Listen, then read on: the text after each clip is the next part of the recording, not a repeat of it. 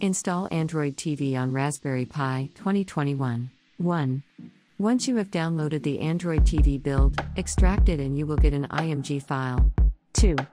Next, fire up balenaEtcher and select the Android TV IMG file. In my case, it's an Android TV 11 build, but you may have a different version. After that, choose the SD card and click on Flash. 3.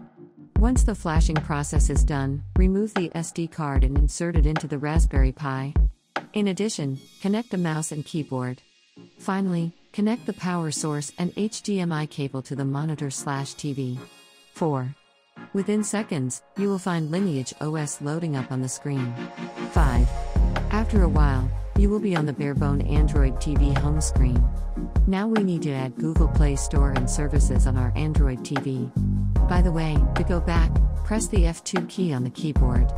And some keyboard shortcuts for Android TV on Raspberry Pi are: F1 equals home, F2 equals back, F3 equals multitasking, F4 equals menu, press and hold F5 equals power menu, F11 equals volume down, and F12 equals volume up.